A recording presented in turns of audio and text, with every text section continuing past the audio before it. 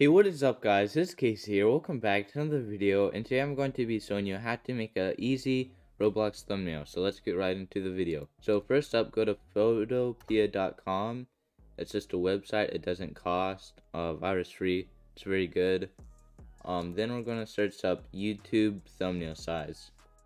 Okay, once we got that, we're just going to click on this image and make sure it has like these numbers.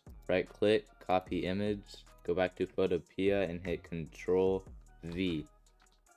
Okay, now go to the rectangle select. You're gonna click and hold it down across all of this blue. And once you got it like that, you're going to release, and you should see like these cut looking lines or whatever, and then hit Control X, and then it should look like that. So after that, just click somewhere to get rid of those lines, go back to the cursor. After that, what we want to do is start making the thumbnail itself, which I gotta think of what kind of thumbnail I want to make. Okay, we're gonna make like a crown of O's thumbnail, which there's a series on Roblox which just came out. So I'm gonna search up what I want to put in there. Okay, so I'm gonna go to images, and then I'm gonna click on this, and make sure when you actually click on it, you see these like checkered lines behind it, because if not, they'll have like a white background and it'll look bad. So make sure it'll look white, like you won't see the checkers before you click on it, but when you click on it, they should turn into checkers. So if you don't say you want to like remove color from something, I don't know what this is, but I'm just gonna drag this in. I just hit Control V, but so I'm gonna go up to select and then color range, and then click the color that I want removed. So like this isn't really a solid color for the background, but like say if I wanted to remove the blue on his body, I could. So we're gonna talk a little more about that, like removing colors from something. But yeah, let's get one of those crowns. Okay, so right click, copy image. Okay, go back to Photopea, hit Control V, and go up to your mouse, and you should be able to drag it and stuff. Okay, now for if you want to rotate it or something, go up to edit, go to transform, then there's scale and rotate. So if I wanted to make this big, I just go like that. But I don't want to make it big.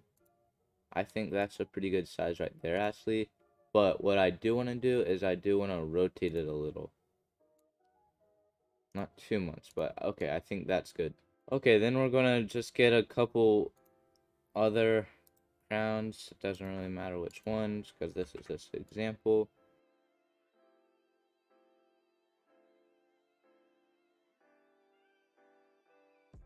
Okay, I think that looks pretty good.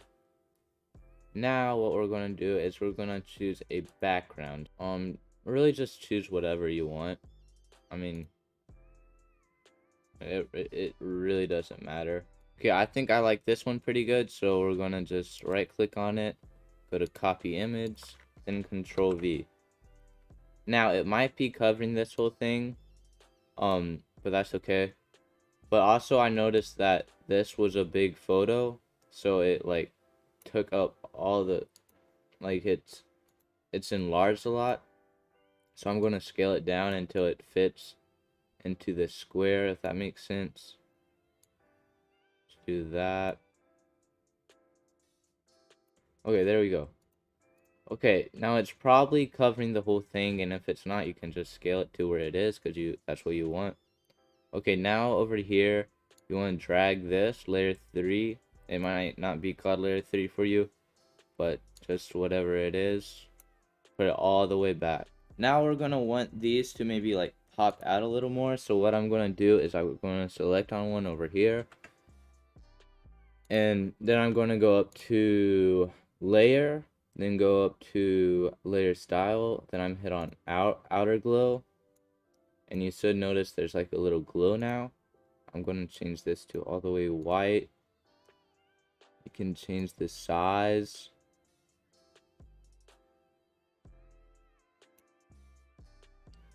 Okay, now we're going to do this for every single one of them.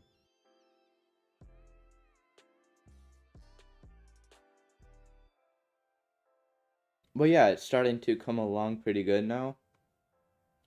Now we're going to put some text. So we're going to click on text, then type in like how to get these crowns, I guess. I don't know. Like I said, this isn't for a video, so once you have this, you're gonna select it all, just drag it, and you can choose a color. I'm gonna choose white, and then if you want to change the font, which I recommend, you can go up here and just explore. There's a lot of them, but one of my personal favorites is Erica 1. I think that's what it's called. Yeah, that right there. And we're gonna size this.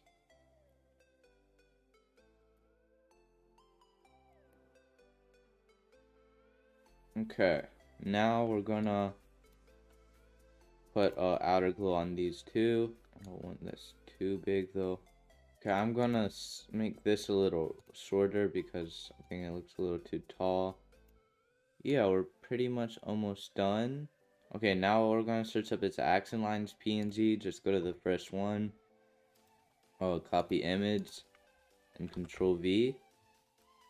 Okay, now this is kind of an extra, you don't have to do it, but okay, now after that we're gonna go up to select, color range, click on the black, click on how much you wanna like remove of this black.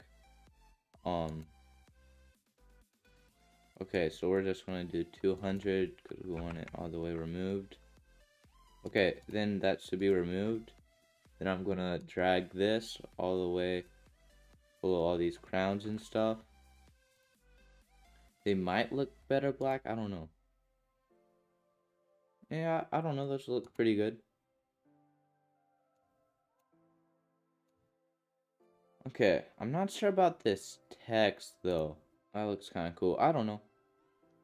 Like I said, you can just explore with the text. There is a lot. Also, what you can do is you can select this like on here and then control. You can like copy it with the rectangle select. Then you can drag it under, and then you can make like kind of a 3D. Here, let me change the color. You see what I'm doing? Like now there's, you can see black lines. It looks hard at first, but it's really not that hard. But yeah, if you enjoyed, make sure to like and subscribe.